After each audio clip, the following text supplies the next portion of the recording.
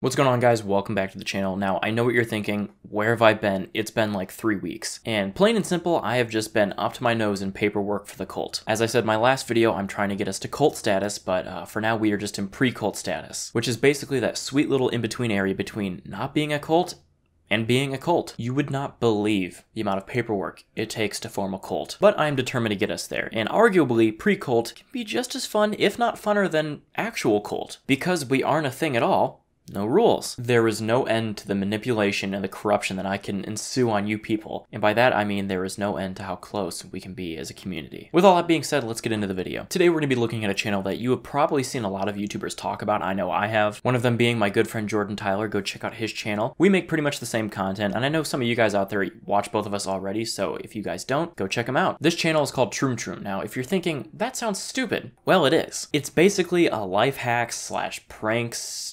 tutorial entertainment channel that looks like it's made for kids, but I'm not sure. They are also massive. They have a measly 20 million subscribers. And the video we're going to be watching today is 18 ways to sneak pets into the movies. So as you can already see, they put out the type of content that nobody in the universe has ever asked for ever. Like ever. Let's just get right into it. Being a security guard at the movies is a very tiring job, especially when the moviegoers are animals. Now if you're thinking to yourselves, God damn it, this voice is annoying, well, you're in luck. And by in luck, I mean not at all, because this voice is a constant. It acts as both narrator and voiceover, so get used to it.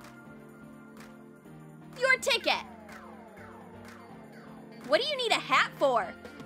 Yo, this hat is my lifestyle. Yo, yo, yo. Oh, fuck. That was hard to watch. I love how not only is there a club bouncer at this movie theater, but the fact that they're like, hey asshole, why are you wearing that hat? And then her to just fucking bust into whatever the hell you want to call what her and the people behind her in line just did. Yo, this hat is my lifestyle. I said forget about it, cuz. Come out, cutie. It's your favorite part. We've all been there, right? Your magician hat looks suspicious.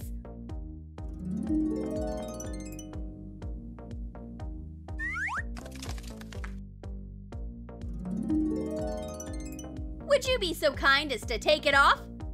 Sure. Look, it's empty. So far so good. She doesn't suspect a thing. Who knows what happens next? You were right. You can come in.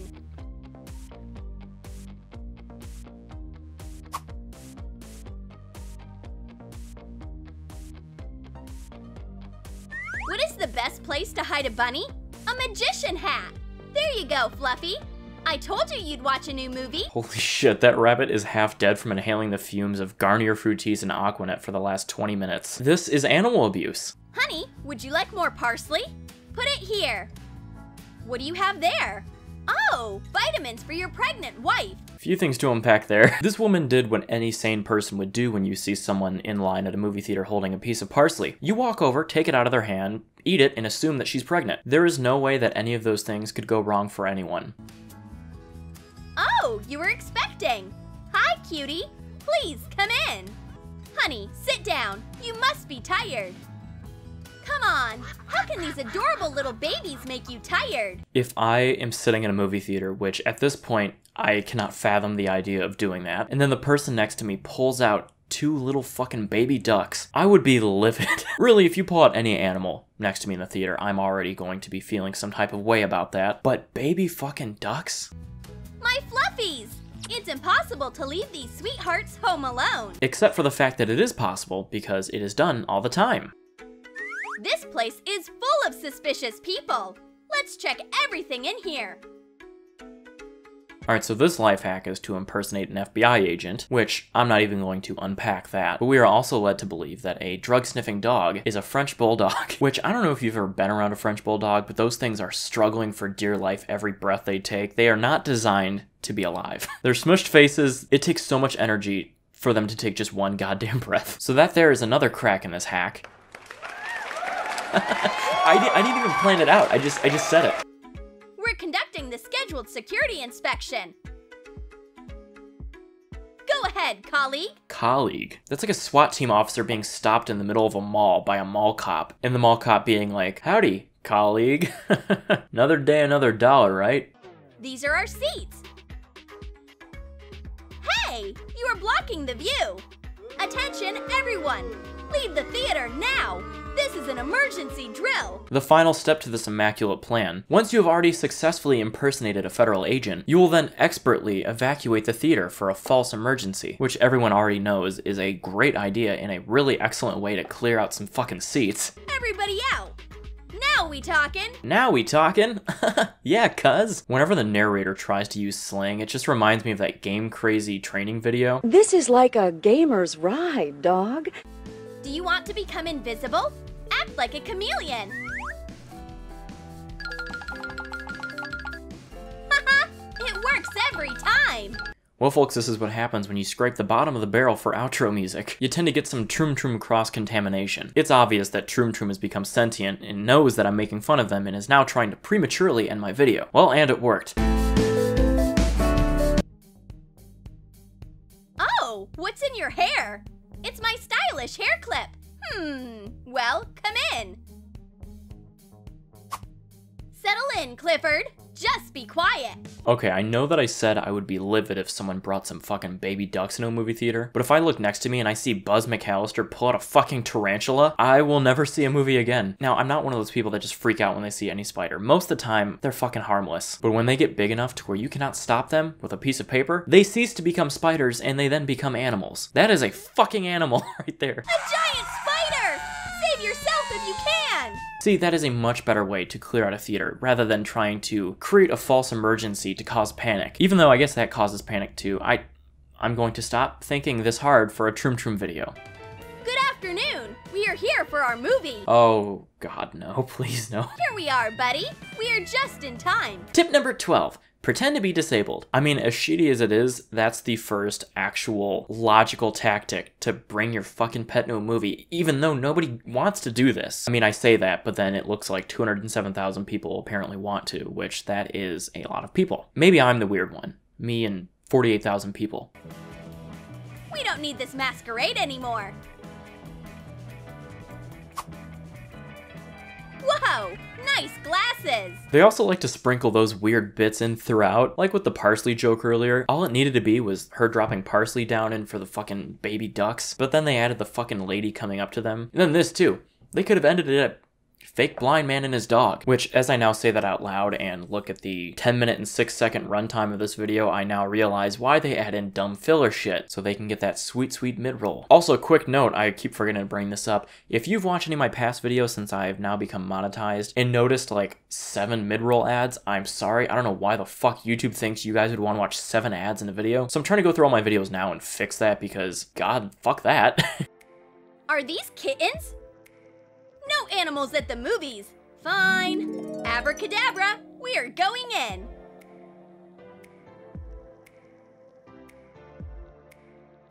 Hey! Don't you think this tip makes the rest of them a little bit redundant? If I can just cast a spell on someone, and then just completely control their mind and make them let me anywhere I want to be, then I'm not going to order a fucking magician's hat online and put my rabbit in there. Nor will I impersonate an FBI agent, or pretend I'm fucking blind.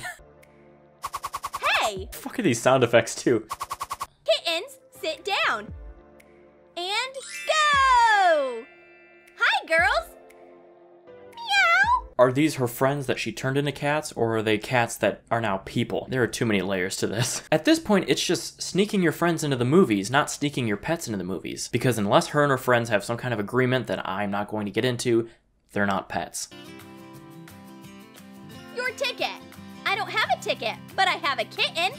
What a cutie! He wants to watch this movie. Go, kitten! You can't come inside without a ticket. Okay, lady, just pick a side. Are animals allowed in this theater or not? Because you just let this fucking animal go in there unattended. Damn it, there I go thinking too much again. Our tickets! Go ahead.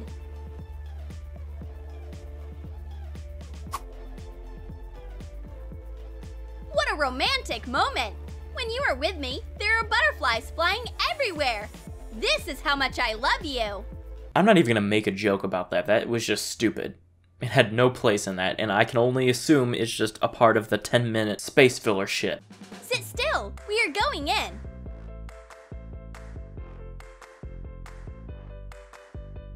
I only have popcorn with me. come in. They have to be writing this shit satirically. There's no fucking way they're not. I only have popcorn with me. Nothing else. This just sounds like Mark Zuckerberg going about his average daily life. Hello, here's my ticket for the movie. And this is my popcorn. It's all I've got on me. Hello, can I have some popcorn? Oh, here you go. Matilda, the movie is about to begin. Pay attention. And then here we have Emma Langevin getting way too fucking comfortable with his popcorn. If I was in a movie theater and, well actually, if Emma Langevin wanted my popcorn, she could have the fucking bucket. As well as anything else my AMC rewards can buy her. I have plenty. But if anyone else did that, I would be fucking livid. About as livid as I would with the fucking ducks and the tarantula. What a cutie. Have some popcorn, baby. Mini popcorn for a mini viewer. This guy has been waiting years to use his comically mini popcorn bag. Yeah, sure, honey, you can walk out on me now. But let me tell you one fucking thing. This is hilarious. This is really funny. And it might be useful to someone one day. Maybe even today. Now that I think about it, I'm going to the movies now. There better be a fucking guinea pig at that movie theater. Here's my ticket. Go ahead.